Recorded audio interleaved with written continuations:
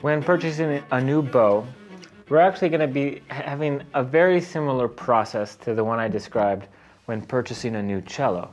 You know, just this idea of doing it very organized, you know, keeping notes of all the feelings you have when you try each bow. And also, really important again, to reduce your ear fatigue by not playing too much on any individual bow, but really trying to do a quick comparison between lots of bows.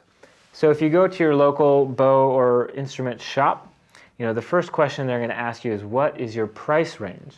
So you decide, you know, what's the most you're willing to spend. And then pretty much from there, they'll have like, you know, a selection of things to choose from already. Different bows have different, you know, strengths and weaknesses. Some bows have like a really great staccato and just bounce really easy. Other bows just have a really rich sound, you know, for like a slow melody.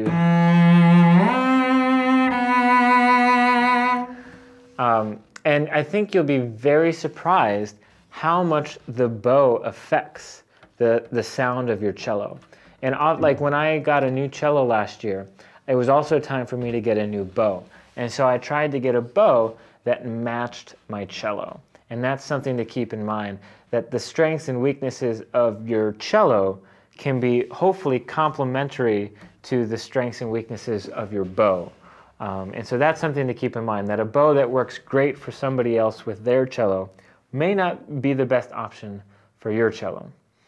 But basically, the kinds of differences you'll feel when trying different bows often have to do with the weight of the bow.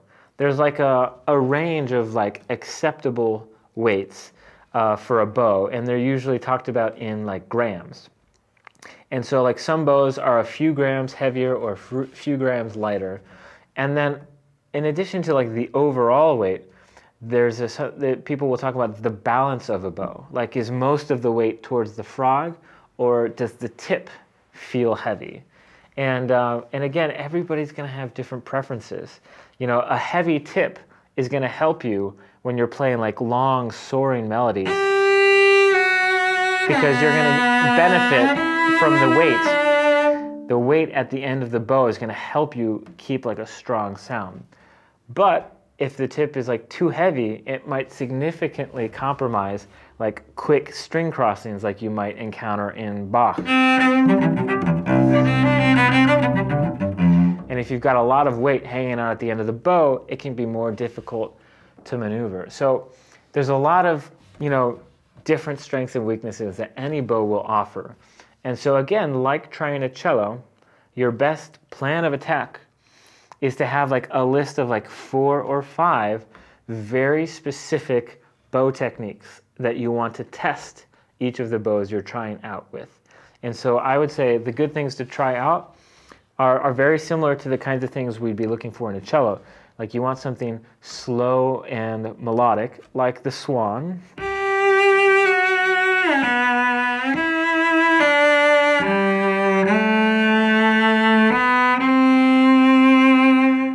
You want to try something with a nice spiccato to see how the bounce works.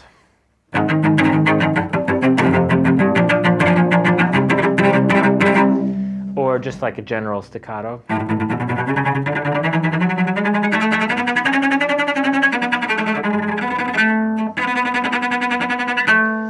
And you'll notice as you're like trying like just a spiccato stroke on a bunch of different bows, that like because of the balance of weight, you know, on some bows, the spiccato may work brilliantly right here. But like on the next bow, like the balance point might actually be like here or here. And so it's not a matter of just finding what works best for you, but there's also a process of finding what, you know, how does the bow work best for itself, and seeing if you're comfortable, if you're able to find it, A, and B, if you're comfortable with that. So we've got something slow and melodic, we've got something bouncy and spiccato. Again, for me, a big part of my bow search was finding something that sounded good chopping. And again, like you'll be surprised how much of a difference the bow will make into how it chops. But just finding some pattern that you can repeat on all instruments is going to be your way forward. Other things to try on the bow, yeah, just trying it on all the strings, even kind of duplicating the kinds of exercises we do when trying out a cello.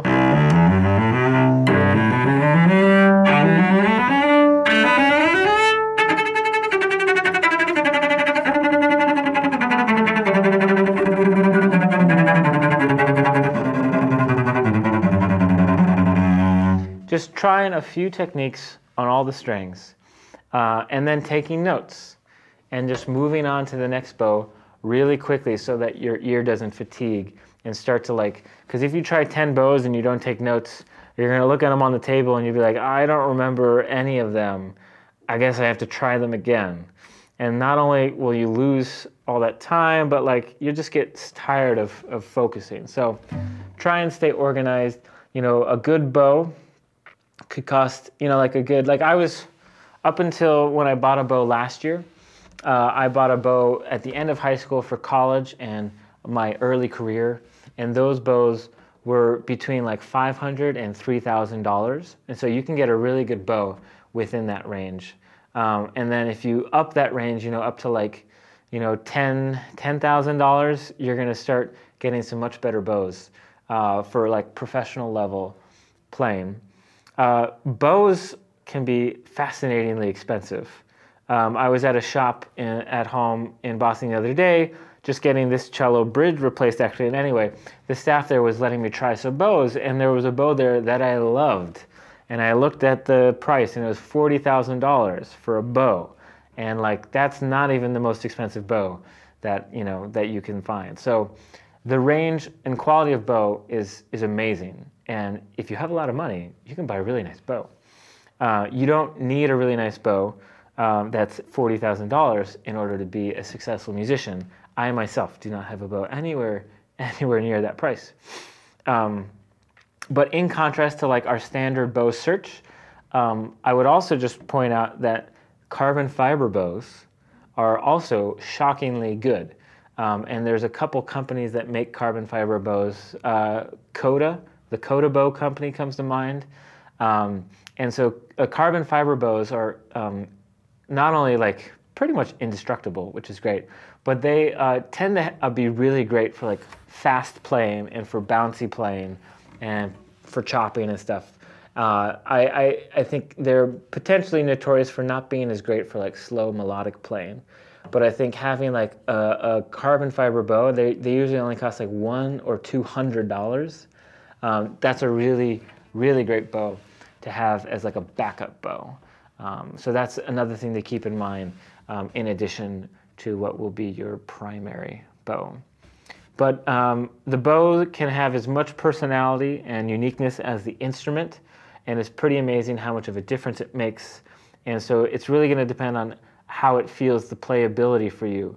I feel like the playability of the instrument is more adjustable through changing the strings and the bridge. So you want to focus on a cello that sounds good, potentially more than a cello that feels good.